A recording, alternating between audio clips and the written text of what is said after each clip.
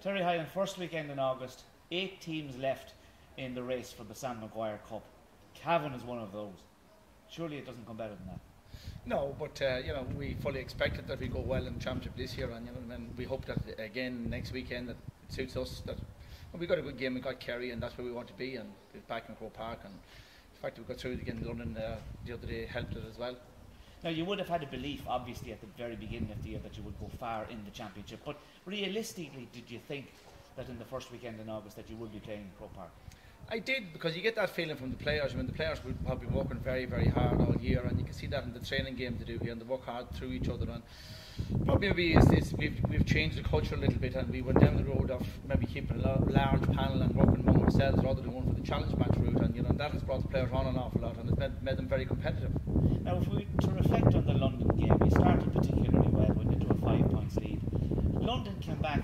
Was that a blip? Was it nerves? Was it the fact that you were favourites going into the game that maybe didn't produce the best football we've seen all year from Cavan in the last quarter, in the first half? Well, that could be, and I suppose the legs probably a little bit heavy from our exertions against Derry the week before. We went into extra time, and from talking to the lads after the game, and they said that themselves, that they felt very leg heavy, especially in the first half, and it probably was a combination of a lot of things. We had 2 good goal chances when we were 4 or 5 points up, and probably we had got those, maybe the gates would have opened a little bit sooner for us, but in fairness we corrected it at half time, and the lads came out and kept under 2 points in the second half. Well, would it be fair to say that before the game there was work to be done, but at half time there was probably more work to be done? Well, yes, but and people would say, well, it should have been maybe surgical, and we should have put fellas on, but we didn't, because we felt that the lads on the pitch were good enough to sort out themselves, and it was only a matter of getting their psyche ready right rather than their bodies, and they did, in fairness, when they were back out, and the first 2 or 3 attacks didn't yield scores for them, but they kept the patience, and then the scores come for them after that. How important is it now to have what's known as a panel, and an extended panel of quality players? Well, you have to get to the point is where you hope to have backup for all positions on the pitch. You're not shuffling the deck around all the time to if you want a half back when you have a ready-made half back sitting on the bench, and that's what it needs to be. And we're probably a bit away from that yet, but we're getting there. You had a plan in place for a number of years. How far on are you now?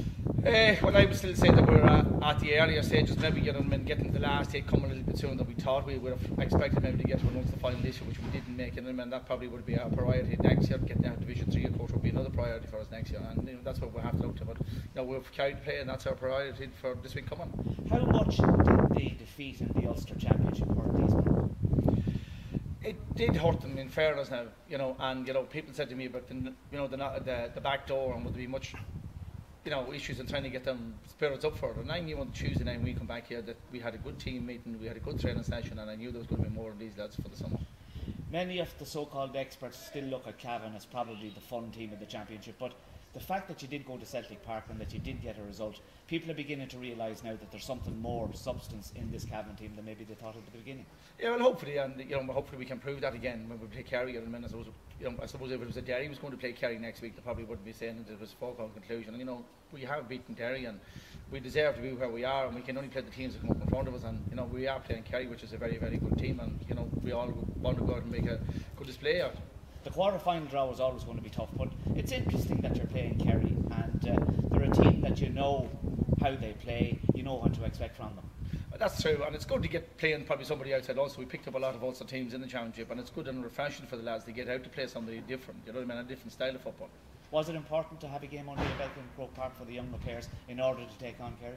Well, it was, because in fairness, and I suppose people tell you about history weighing heavy on your shoulders, and I didn't realise this after the game, and people said we haven't won a game in Croke Park since 1952, so at least it's that monkey off our back, if nothing else. Now, you will be going in obviously as massive underdogs, but that's a tag I think that sits fairly easily with Cavan. Yeah, well, I suppose that comes from their sitting in Division 3 of the league, and I suppose that's what they have been sitting in the last number of years. I suppose you have to earn your respect to get up the ranks. We have to still come up the ranks, but in the championship we have proved that when it's been put up to us that we have reacted, and I think we will do the same again. You have a system in place, and every game more that you get in the championship, you're able to perfect it that little bit better.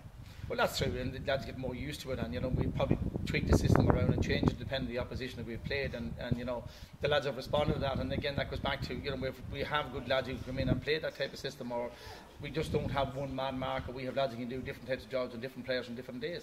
But you have to be very pleased that you have a wonderful panel who are playing for each other, and no prima donnas anywhere raising their heads. No, well, it's all about the panel, and that's what we have preached all year. You know what I mean? In fairness to you in that restaurant, there is, you know, the lads that can tug out, or the lads who just make the 26 players who tugged out have feel privileged that they are representing those lads, and that's what it has to be. If you look at the victories that you've had to date and the success that you've had to date, yes, it's the players who do it, but obviously the people that you have around you as a backroom team are playing a crucial part in this current run. Well, of course, you know, when you have Anthony and Joe and Park and Mark McGovern as well as they, and they, you know, the other three lads will break everything down and dissect it and divide it up, and you know, make life very easy for me in one sense, in that, you know, that's what they do, is what they like doing, and they'll present it then in a format that everybody easily understands. You know, we have always believed, even at under 21, and our management style is that it's all about a cooperative, and it's not about the manager and the selectors or anybody else. It's about everybody working as a unit, and it's the same with the lads on the pitch. Has football got very technical, or is it still a very simple game? It's still a very simple game when you go out on the pitch. You know what I mean? It's technical to the point of, you know, you have to do your matchups, and you have to have your video analysis, and you have to have all your stats and all that. But at the end of the day, as I said, there's one big stat, and that's the scoreboard. The focus now on Kerry, getting over that would be a massive injection for Cavan football. But you're very knowledgeable in this area, and you think that Cavan are good enough to be Kerry? Well, I think they are. You know what I mean? If we go out and perform to our full ability, and you know what I mean, and we don't let the occasion get to us, I think yes, we can. Of course, we can beat Kerry. Well, Terry, I wish you well. Thank you.